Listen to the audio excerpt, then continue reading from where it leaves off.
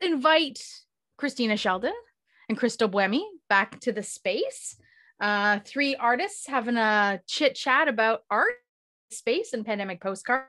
And of course, friends from the audience, please feel free to ask any questions you have of the three of us in terms of, you know, what art is like for us, or what pandemic postcards is like, any questions you have. So I'll keep my peepers on as best I can. And I know our VocalEye friends in the background are also keeping their eyes on the chat. And if you can use the raise your function, that would be the most, probably the most appropriate way to facilitate this conversation between the three of us. So I'm going to just throw out a question while we're waiting to see if we have some hands. And I do know we have a few, but first of all, I guess what I want to say is congratulations to Cristal and Kristina. Certainly thanks for joining us this evening, but congratulations on finding a way to be artistic during what's really a difficult time, not for everybody, but really for artists are having a very difficult time during this pandemic. So I'll start with Cristal. I wonder about sharing with us anything that you felt has been a real struggle right now as an artist, or whether you're finding just ways of being creative every day that are spurring you forward.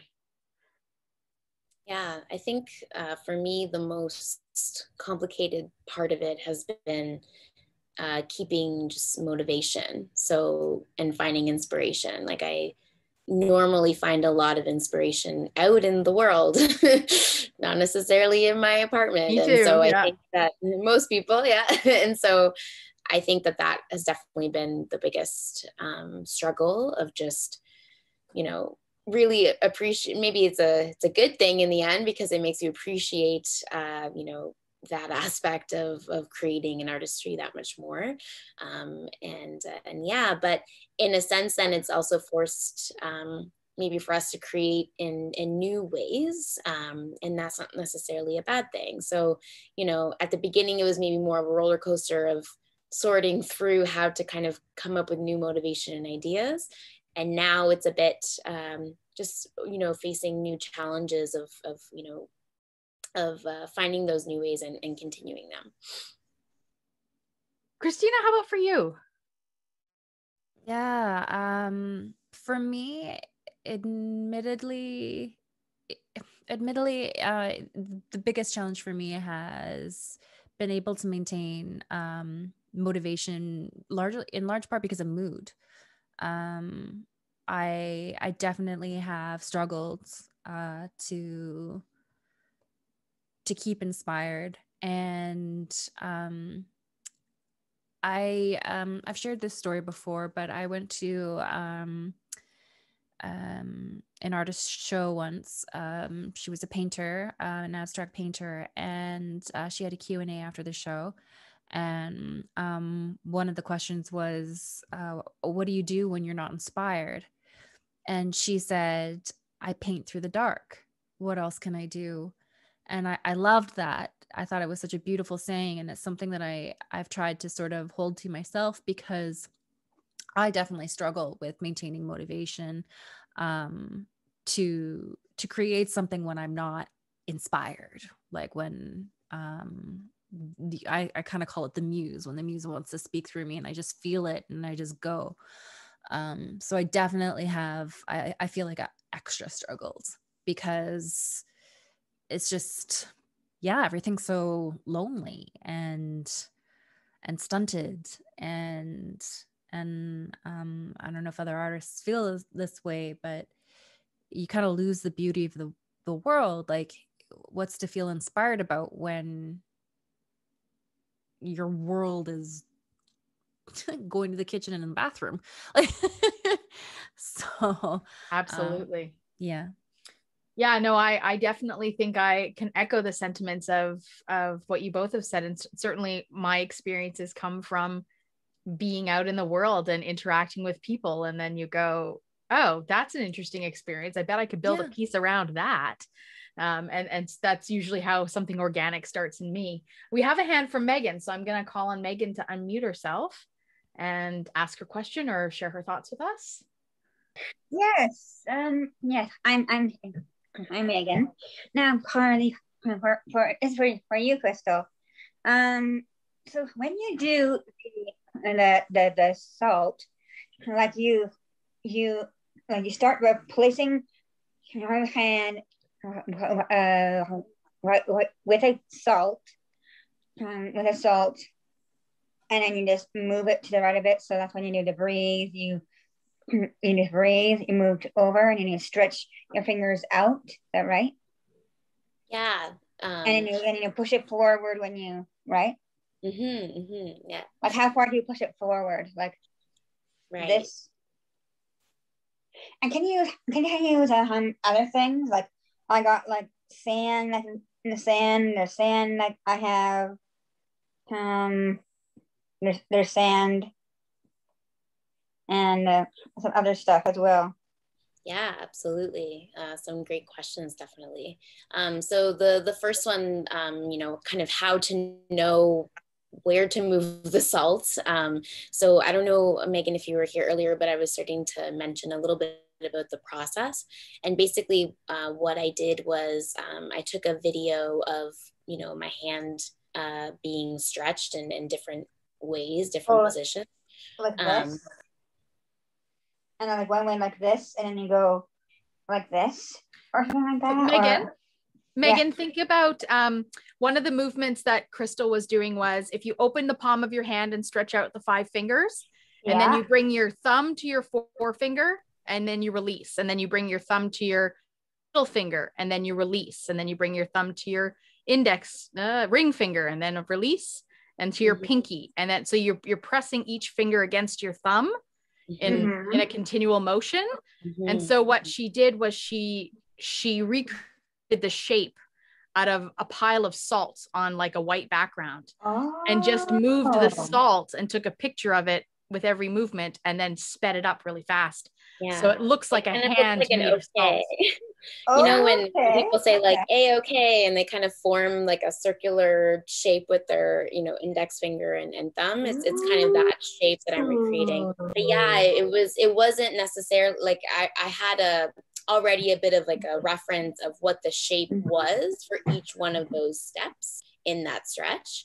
And then it was just a matter of kind of filling that image with the salt.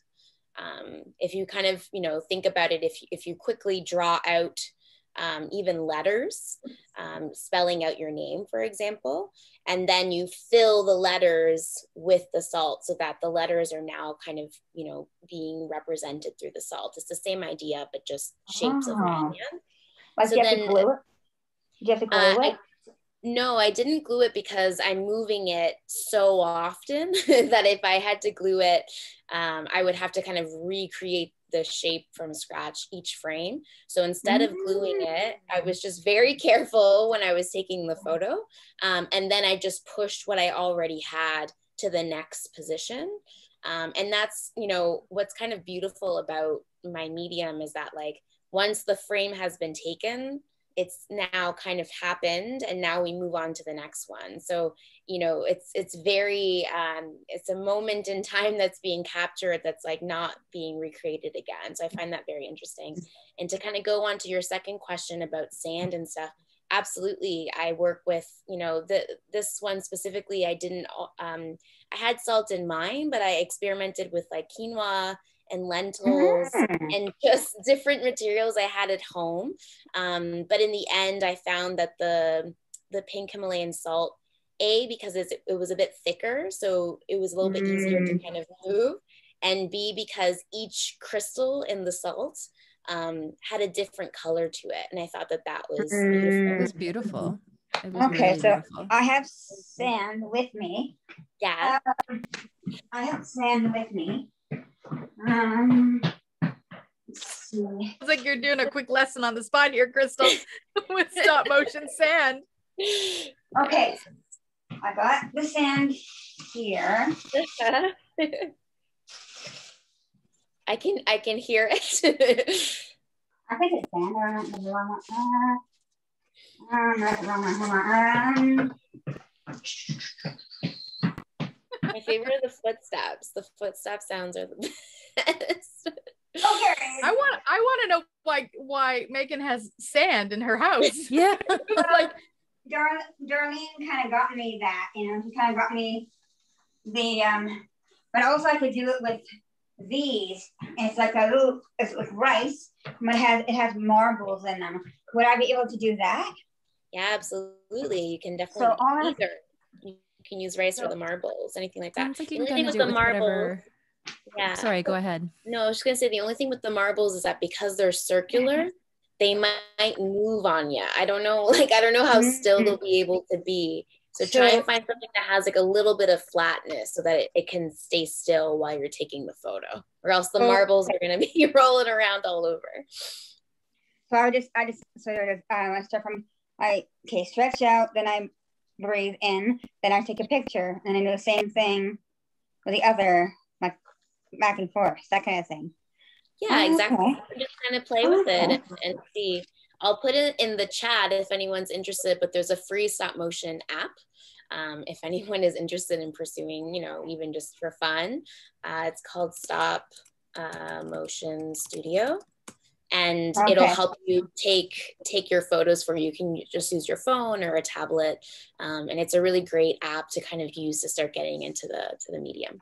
And we of course have not vetted that for screen reader accessibility. So you may need some sighted support with that one, Megan. I don't know. Yeah. But, definitely. But play with your sand, and if you come up with a cool experiment or a shape that you want to take a picture of, you should send it to us and we'll find a way of sharing. Awesome. Yeah. Even if you only take like 2 or 3 photos, there'll still be movement in between each photo. So it'll still kind of come to life in its own way. Mm-hmm. Awesome. So cool. On a white piece of paper. That's perfect. Okay. Thanks, Megan. Thank you. Thanks, Megan. I guess Cristal, let's continue on with you, and then we'll go to Kristina with the same question. But like, what's next for you? You started talking about this film, and I'm certainly interested in that. I don't know if you want to go into any more detail about it, or you just want to share what other are happening with you in your life right now in terms of artistic stuff that you're doing. Yeah, sure. So the film we were talking about earlier, I've been collaborating with Alex, who's the curator of Pandemic Postcards, and we just finished, in the almost done phases. I was actually just sending some emails with Alex back and forth, and it's called Postcards for My Balcony. So there's a little connection there with our postcards. Cute. Yeah. And definitely I'll make sure to share the information once that's available, and maybe there can be another screening of that film for sure. It's a pretty incredible one, and even from Alex's perspective as a blind artist, how quarantine started for her and how it went. It's really interesting because we started working on this film last September, and when we were making it, we did not think that we would still be in quarantine or in COVID times now. So it's very interesting when you're making work that's very time specific. You have this fear of like, well, will people be able to relate and all that? And in our case, yes, because we're still living it. So that's very ongoing. Yeah. It'll still be relevant. Yeah. Good, bad, or indifferent, right? Kristina, how about you? What's keeping you busy these days in terms of an artist? Have you got songs that you're working on, or what are you playing around with? Well, right now I am part of Real Wheels Theater Company, is doing Wheel Voices, Tune In, and Wheel Voices does, I'm gonna get all these names mixed up. I think I'm saying it right. Wheel Voices, Tune In. Yeah, that's right. Real Wheels is the theater company. It's a little bit of a tongue twister. Wheel Voices. Yeah. Wheel is in the wheels on the wheelchair. Voices, Tune In is the name of the show. Wow, they didn't make it easy. I think that's the first time I've ever tried to like say all the words together. That's challenging. Okay, anyway, so the Real Wheels is a theater company that helps people with disabilities get back on stage, or just get on stage in general. But obviously, because of the pandemic, we can't get into studio, we can't practice together, we can't get on stage together, we can't get audiences in because that's not socially distant. But wonderfully, they've figured out how to sort of take this to a digital platform.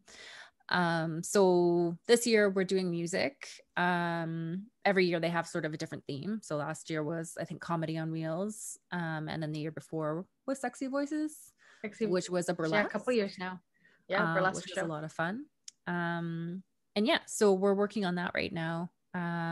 Just in the process of it, and creating a show. So that should be really interesting to see. We'll be able to see it on online on, oh, I should know this. May 5th, I think. May 5th. Real Wheels is going to launch it on 5th, and we might be able to bring it to this platform shortly thereafter. So That we'll would be really cool. We'll see what happens, because we did share Gimpy, which was also a Real Wheels show that many of you in our audience today experienced Gimpy.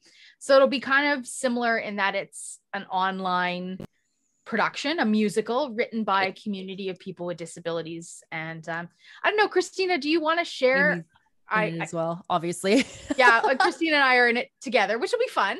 But I don't know, Kristina, do you want to share a little bit about the song that you've written for it, or because you wrote a specific song, didn't you? For this? I did not, actually. So Dave Symington wrote the song that they've asked me to sing on, well, rap on, which is very new to me. I'm not a not a rapper, so it's going to be sort of song rap.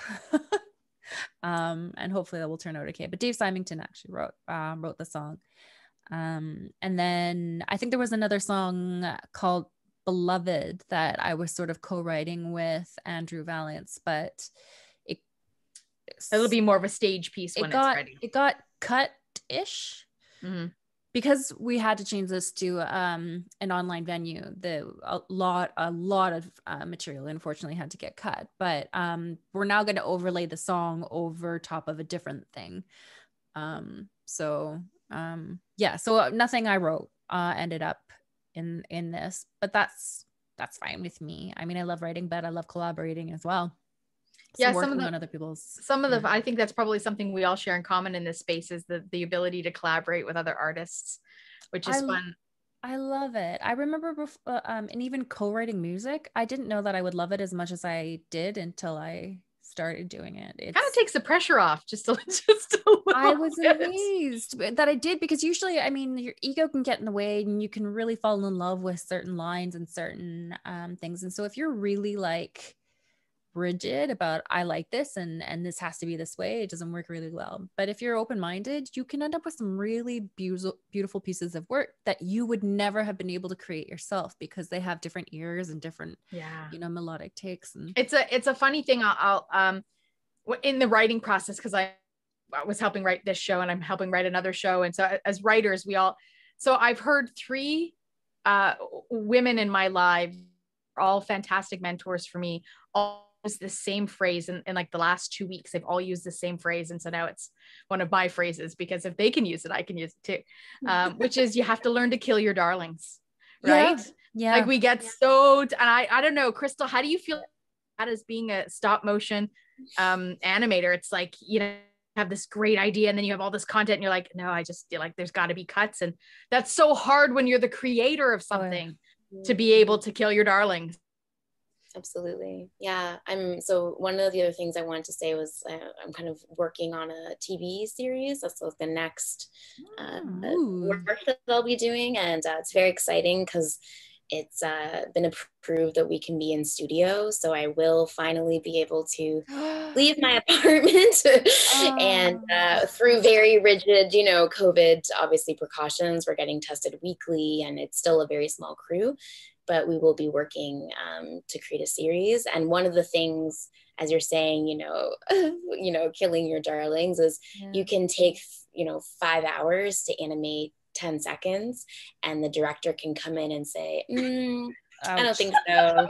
Or, I liked it up until this point. So then you have to get this, everything reset, and you have to learn to let it go. It takes however long it takes, and you may or may not use it, and that's the nature of it. That is what it is. Yeah, that is the nature of art. Yeah, totally. Especially to get that perfect product. Because if you didn't kill your darlings, then you would just have a whole lengthy mess of crap that doesn't you need to be able to filter for sure. Yeah, we've got a hand. Sorry. I just want to acknowledge that we have a hand up, Rachel. So let's take Rachel's question or comment and then we can continue. Rachel, and you. Oh, there you are. Hi, Rachel. Hi, everyone. Oh, thank you so much for sharing your films. They were really great. Oh, actually, I guess I'd say postcards. They were really beautiful. So thank you so much. And I just was wondering, well, one, about the postcards. I remember seeing like something about about the email, and I was in school at the time and I got really distracted and I forgot to sign up. So my first question is there a place that we could watch like all the 21 postcards? Yep. And then the second question, I was wondering, do you all have pages, like social media pages that we could like follow like your work, or, you know, are you on like anything on YouTube or anything like that? So thank you so much. Awesome, Rachel. Well, I can answer the first question and it might go into the second, but VocalEye, whose hat am I wearing tonight? VocalEye sends out an email after this programming with some links, and we'll send out a link to the webpage for Waterfront Center and the Pandemic Postcards, and you can find those all on their website. You can even Google Pandemic Postcards Waterfront Center and that would come up, but we'll send the links. And you all, Cristal and Kristina, are welcome to share social media now, but also to email it to me and we can circulate that as well if people want to follow you all. And both of these individuals are on my podcast as well. So stay tuned for those episodes coming up. We'll also learn totally different things. Anyways, let's go to Kristina. We'll go to you first. I have a website, KristinaSheldenmusic.com. Kristina spelled with a K and Shelden spelled with a D-E-N, not Sheldon. I'm a Shelden. And I will be on Spotify soon. I just keep forgetting to actually click the buttons. So check Spotify in a couple weeks and I should hopefully be there month at tops. And yeah, actually the song that you just that was my Pandemic Postcard. That's the song that I'll be uploading along with a number of other songs that I had from before that I didn't realize were decent enough to be put on Spotify, because anyway, a bunch of friends, the producers were like, oh, I thought that was your EP. And I was like, oh, I thought that was just crappy home recording stuff. So, little did you know. Yeah. Cristal, how about you? Yeah. So I also have a website. It's also my name. So CristalBuemi.com, cristalbuemi.com. And then I also have my Instagram is one that I kind of keep a little bit more from day to day. And there's a lot more just like behind the scenes and just kind of updates. And if I have workshops and things like that, I put it there. And my Instagram is Cristal, CRISTAL, clear, CLEAR _. So definitely I'll share that information with Amy as well. But definitely, I'd love to have you guys follow. Yeah, that's great. I apologize. I should have mentioned my Facebook as well, because that's the one where I'll actually, if I do a show, which I haven't been doing in a while, but my Facebook is the one that I am better at updating, and it's just Kristina Shelden Music as well. Awesome. If you send those links to me, we'll make sure we circulate them to the crowd, and then it's an easy one click to find you. How do I write this down? Do I have my brailler handy? Did I record that? I did. Awesome. Also want to mention one more thing that I forgot to mention on what's upcoming is the plan is to create an entire album with this sort of newer sound that I have, because I normally sing very indie acoustic, and but I really want to create a sort of more chill house kind of vibe stuff. Awesome. I could spend much more time with you in a space, but honoring the time that we've spent together, I want to thank you for joining us this evening to share a little bit about your artistry and just a little bit about your humanity. It's just nice to be in a space with artists and to share. Before we let you both go, though, Cristal has volunteered to be our draw master apprentice. I don't know. I have to come up with a more clever title than that, Cristal. But we're going to welcome Donna to our space. Yeah, that's right. I'm taking requests. Anybody email them to me. So we'll invite Donna and we'll go through the draw. And folks on the line, you have to be in the space to win. And this is an international draw. So wherever you are joining us, if you identify with blindness or partial sight and are eligible, as in you're not a board member of VocalEye, then you are entered into this particular draw. So without further ado, I know Donna's standing by. Here I am. All right, Cristal, I am shaking the names. So whenever you feel, please say stop. All right. And stop.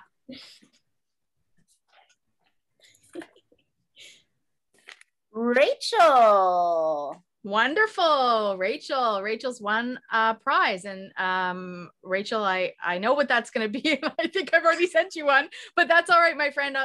You're going to get a mask lanyard that's going to be sent to you. So we'll connect offline to make sure that we have the correct address and everything. So and Rachel's still with us, right? We still have Rachel in the space. Yes, thank you guys. Awesome. Thank you so much. I appreciate it. I was just gonna say, I feel like visiting in Canada sometimes, so I could just be eligible for like the one that you just do for BC sometime, you know?